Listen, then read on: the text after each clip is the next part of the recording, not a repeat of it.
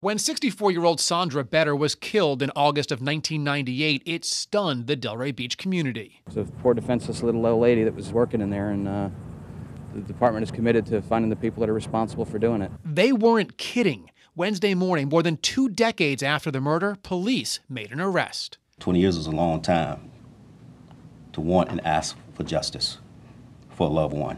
But police believe Sandra Better's family now has that justice. There was some tears, there was some joy, and of course, now it's going to bring some closure to them. Better had been working alone in Shay's consignment shop. She was days away from retirement, days away from going to New York with her husband to renew their vows.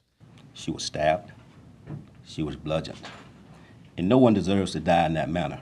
Police found the suspect's blood and fingerprints at the scene, evidence they've held on to for 20 years. Recently, a man named Todd Barquette submitted fingerprints as part of a job application. Police say those prints match the ones they found inside the consignment shop. They arrested Barquette at his home in Brandon, Florida.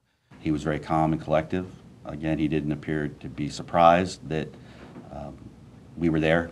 Police say Barquette was living in Lantana in 1998. He has no criminal history before or after this murder. They say he, quote, flew under the radar for 20 years until they caught up with him. Police departments don't give up, even if it's 20 years later. We're still actively working the cases.